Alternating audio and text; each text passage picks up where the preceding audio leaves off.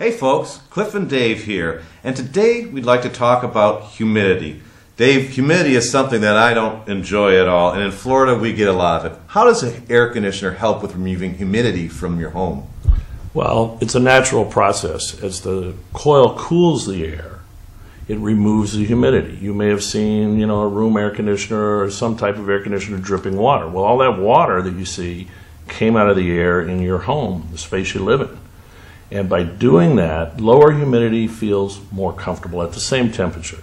If you were in a house that was 80 degrees and it was 65% relative humidity, you wouldn't feel very comfortable. But if it was 80 degrees and as low as 45%, you would feel more comfortable. Dave, the way I think of that, it's like the heat index. We hear it on the weather reports. It feels like 110 degrees out and may only be 92. And that's because all that moisture is in the air. Exactly, and that's how they work the heat index. The higher the humidity, the higher the heat index in Florida.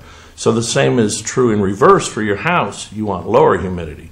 And to get lower humidity, you need to have your system designed properly. An oversized unit will not run enough. It'll run for 10 minutes and cut off.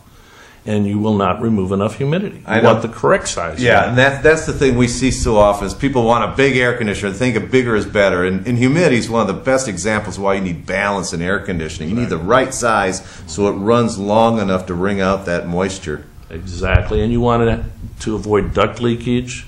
Air coming in from the outside will be humid, especially in Florida. So if your ducts are sealed tightly and your unit is sized properly, and then the last thing would be the airflow across the coil in the unit. If that's set properly, you're going to have less than 50-55% humidity in your house all the time with a standard unit. There are other units available. Mm-hmm. And think of it, why do you want to draw in more humidity with a bad duct system? You're just making the air conditioner work harder and you're paying for it all the time. Dave, that's some great information on humidity, and how cool is that? If you got any questions or comments, post them below. You've been chilling with Cliff and Dave.